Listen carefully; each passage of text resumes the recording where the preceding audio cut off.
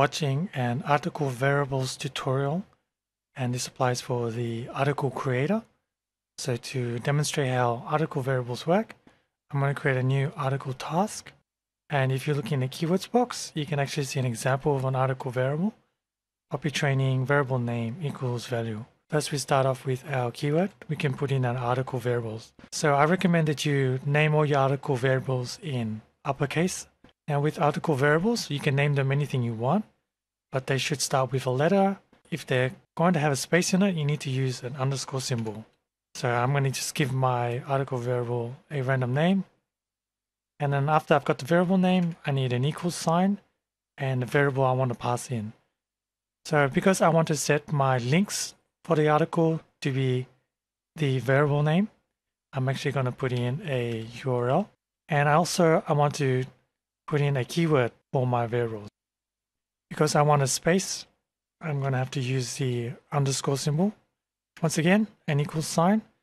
And because my keyword variable is going to be create training, because there's a space in between my values, I actually need to tell SEO Content Machine where the variable name and the variable value starts and ends. I need to use a double quotes. You can also use a single quotes. That would also work.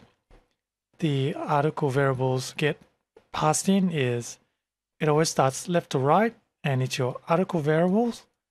Then there should be a space, and then this is where you put in your article variables. So your variable name should be all uppercase, followed by an equals sign, the value you want to be assigned to that variable, another space to indicate a different variable. Once again, all uppercase characters. Use an underscore if you need a space, and an equals. If you're going to use a space in your variable, then you need to make sure you use a single or double quotes. So now you know how to set article variables. How do you use them? Our first variable here was training variable. Now if we go to links and we're going to add a new link. Now for the URL, so we could type in the URL that we want to pass in. But because we want to use the variable, what you want to do is have your variable name.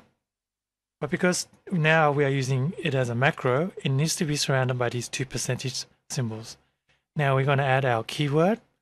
And I'm going to go back quickly to the keywords section, find my variable name, copy that, go to links, paste it in once again, because it's a macro, it needs to have these percentages.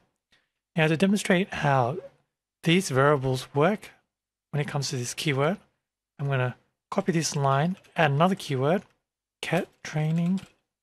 And let's say for cat training, we want to leave a link to my second money site. For this money site keyword variable, we don't want to have create training, but maybe visit our site.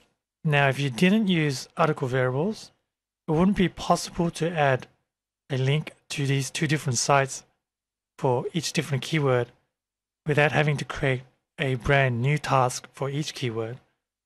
But because now we're using variables, we only need one instance of a link, and we can run it for both keywords, even though, as you can see, the links are not the same.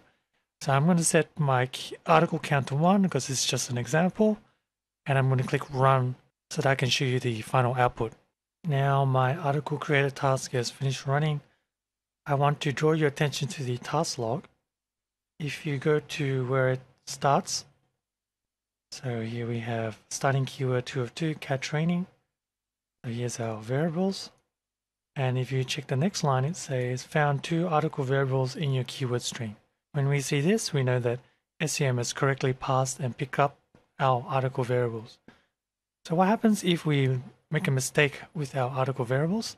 Let's say, for example, we forget to use quotes, or maybe our article variable names are just numbers, which isn't valid. If we click run, you'll see that it actually prints out an error for you. Article keyword invalid character position 149. So what we need to do is probably add this back and let's run it again. Okay, so still an error. So as you can see, it started all with just numbers, so it doesn't like that. And let's run it again. And you can see it's correctly picked up and it's starting to run my task without any problems. Now, if we go to the output of the content, so I'm going to click on this preview articles button. So we have two articles that were created. The first one is cat training, and you can see already in the preview that our link has been added and it says visit our site and it's going to our money site. If we go to the next article, which is the dog training one, you'll notice that the link has been added, but once again the URL and the keyword is completely different. So it says catetrainingexample.com. We go back to our example, it matches example and create training. Now, one final thing I want to leave you with is it is possible to use spin tags within this. So myothersite.com, let's click run. As you can see, it's correctly found our two article variables without printing out an error. If you have any questions about how to use article variables for the article creator, feel free to send me an email, info@seocontentmachine.com.